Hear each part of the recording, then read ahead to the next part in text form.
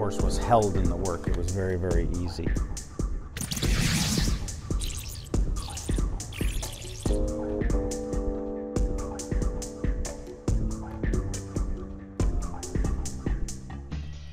Time to start a new day. Let's hope it's a profitable one for the fans. Well, a lot of the research today is spent right in this office where much of my research information is kept, but we need some tools, so we need binoculars, we need our stopwatches. We're ready to go. Time to get comfortable because we'll be here for 4 hours.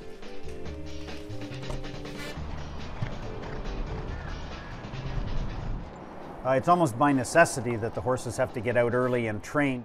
Right here, what we're doing is originating information. This information isn't available anywhere else, and that helps drive the passion of being first here to see it and first to interpret it.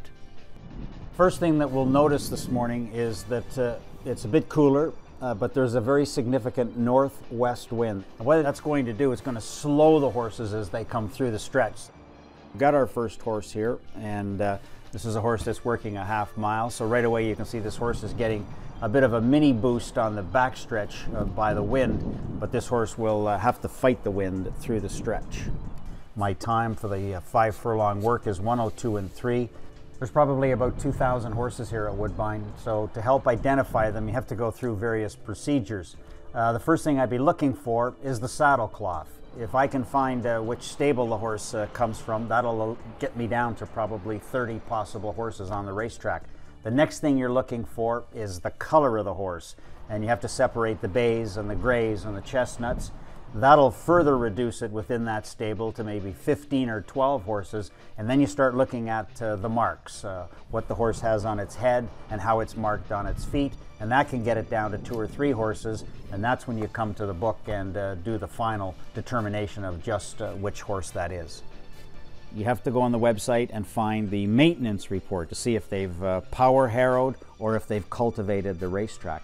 So again, today we're looking at the racing surface and we're looking at the wind, which can really slow times. So this is a case of earth, wind, and desire. So we're just at the completion of journal time here now. We're reaching our deadlines. So I take my notes. These are bias notes on this particular day, October 15th. Horses coming from behind and on the outside were advantaged. Horses racing inside, and with speed we're disadvantaged, and I have to know those facts when I go to evaluate each and every race.